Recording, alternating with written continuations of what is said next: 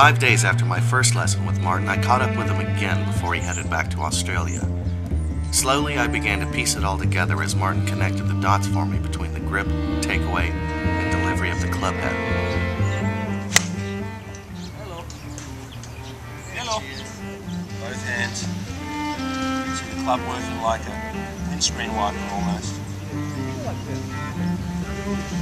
Like so.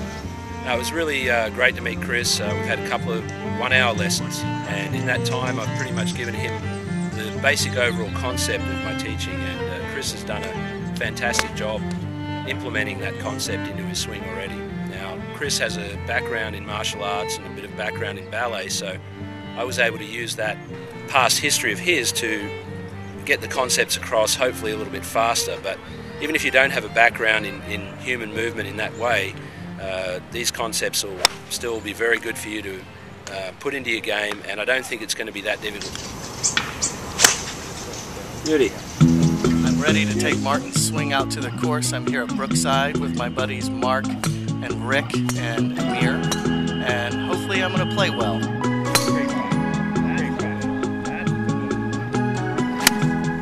All right, birdied my first hole with the new Martin swing, so we're off to a good start.